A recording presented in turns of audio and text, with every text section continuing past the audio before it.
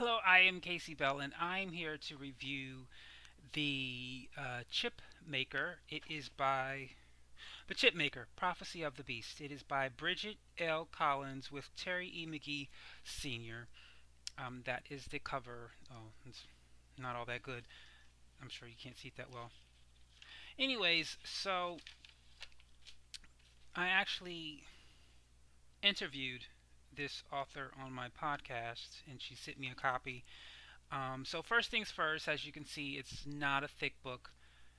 Not non-thick books are my favorite. I like to read it, get to the beginning and end, get to the point of it. I'm not a fan of reading long-winded books, especially when most of the stuff that's in the book is not necessary, in my opinion, to tell the story of the book.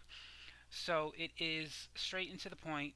Um, if you know anything about the messages Christians teach about the second coming of Jesus, the Savior, or as people call it, the rapture, and you know anything about the chip that has been discussed, some people call it conspiracy theory, um, where at some point you're going to have to wear a chip in order to pay for everything, and if you don't get the chip, you won't be able to pay for anything.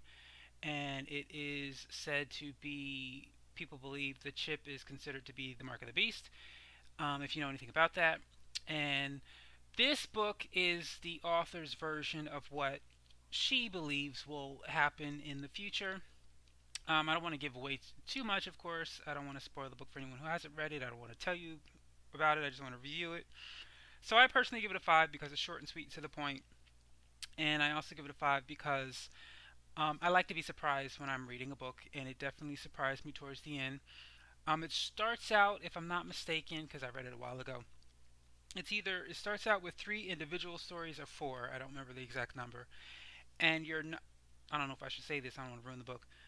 You don't know till you get towards the end that these are not individual stories. These stories are connected in some type of way. I'll say it that way. That they're not individual stories. These are stories are connected, and it's basically it shares the beginning of the government enforcing these chips and deceiving people into getting these chips. Um, and it shows people who are against it and choose not to get the chips and what happens, the consequences to those who get the chip and what happens to those who don't. I mean, that's the easiest way I can explain the book without giving out too much. um, I guess that you can say the theme of the book is for those who believe in the Bible that the chip that they believe will be given out is not a good thing to get. Um, yeah, other than that, I just enjoyed the fact that it was short and to the point, and the fact that when you get to the end, you find out some more connections. It's, how do I say, it's deliberate. There are some things happening towards in the book that you're not aware are deliberate until you get to the end of the book and you find out connections between the characters that are introduced to you.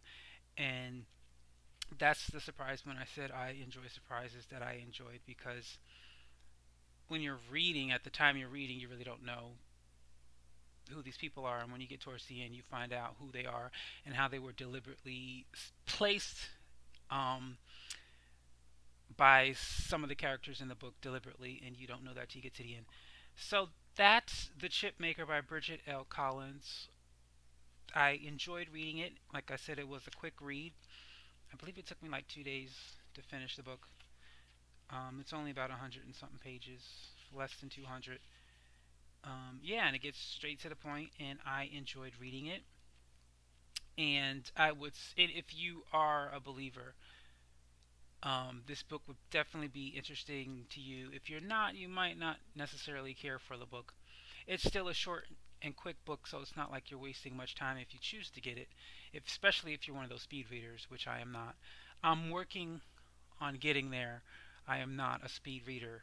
It does take me time to read books.